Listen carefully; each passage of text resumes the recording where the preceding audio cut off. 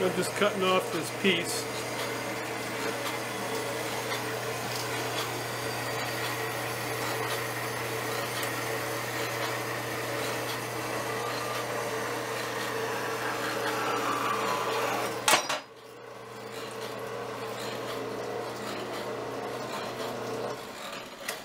Thought I'd show you this piece I just cut off the bandsaw with a horizontal bandsaw.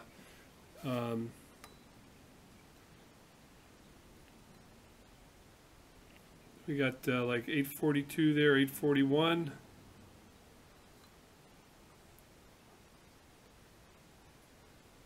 $8.49.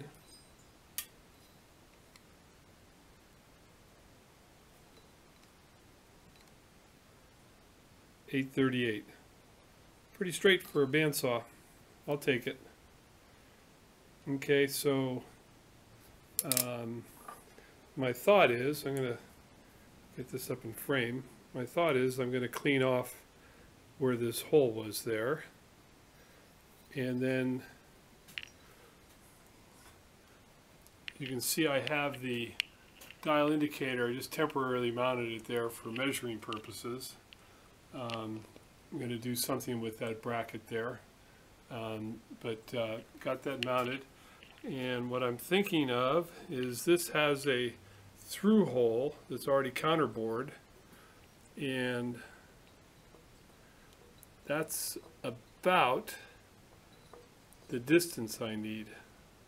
Actually, let me lower this down. I've raised the head all the way up just to see for measuring.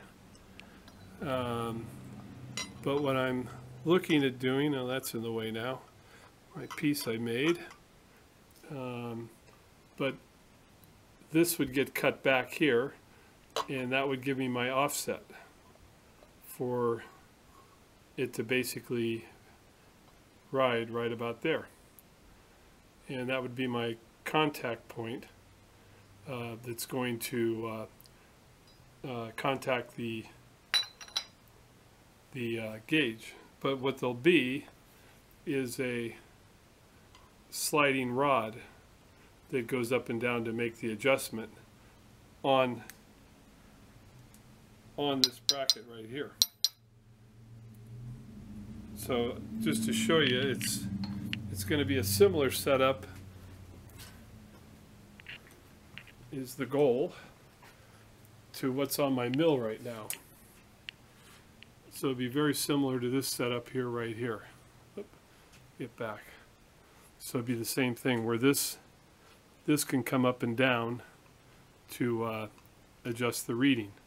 And then once this is locked onto the head, this will come down and make the read. Rather than here where the head's actually moving, this rod will be moving with the head instead. So anyway, thought I'd give you a little shot of it, and I'll keep working away at it here.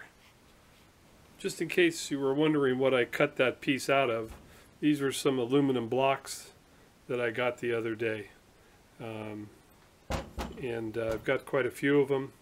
As I mentioned, I was going to use some of them for just setup blocks. They're not really true, but I can go ahead and clean them up and true them. But right now I'm just using it. As you can see, I was working out another project, seeing if I could salvage something out of this aluminum. Anyway, thought I'd show that to you.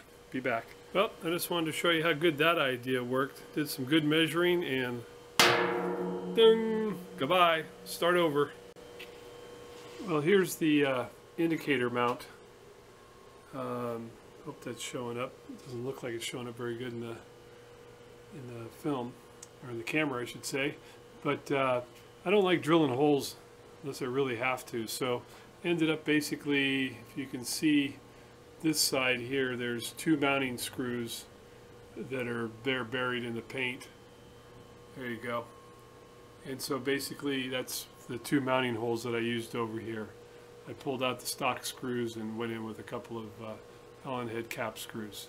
So that's ready, and I can go ahead and mount the indicator on it. And it's rock solid. Okay, well, the indicator's mounted. Get some of that glare off of there. So turn on the machine just to see if there's any vibration on it. That might be an issue. Here we go.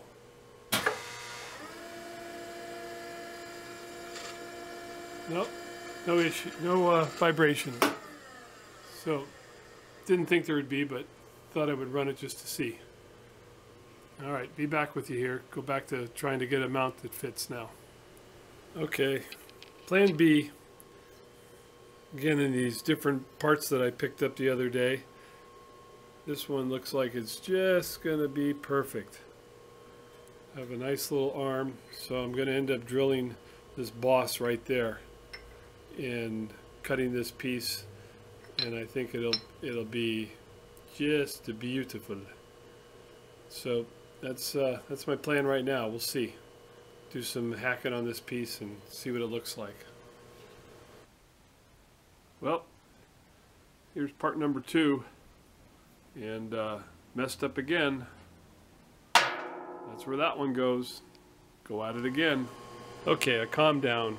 I went back and got my part out of the garbage, and what I did, this was just a piece that I was using since it was already, it looked like it was a good size. I was going to cut this off here and lose the hole. That would be my mounting piece. But I ended up screwing up the hole, the bore on it. That's what I goofed up. So anyway, I've got pieces of scrap aluminum, and so I went ahead and sawed a piece out there, and so I'm going to go ahead and start making this piece, a similar piece to this, and put on a light there, and see if I can't, if the third time is a charm. That's where it's at right now. So it's secured here, bumped it up against, I set this plate up that's got dowels, so you can just bump the dowels to put it in line. So it's parallel there with the x-axis, and I'm going to go ahead and mill this, clean it up, and then I'll cut this off and then clean up the other side. Okay, be back to you shortly.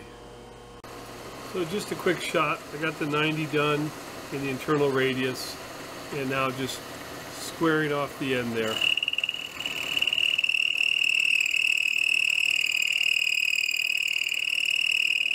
A little bit of chatter since that end isn't supported very well, but it's squared up fine. And now cut the block up here to finish it off. Be back with you. Just a quick update with the pins. I just got done chamfering the other side, and I can flip it over, and I'm still on one of the axes, and then I can pick up the other dimension. So it'll be easy to chamfer. This is just a quick shot of squaring up the end of it, so it's ready to be pulled out and get the hole drilled. So I've got the part built, except for the hole for the rod.